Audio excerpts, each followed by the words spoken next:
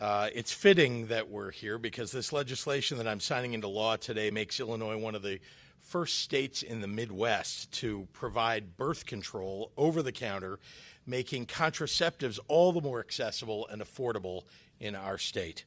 I want to recognize the bill's sponsors who are standing behind me, Senator Melinda Bush and Representative Michelle Mussman.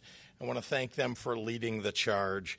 Thanks to you, more Illinoisans will have more control over the most personal decisions of their lives.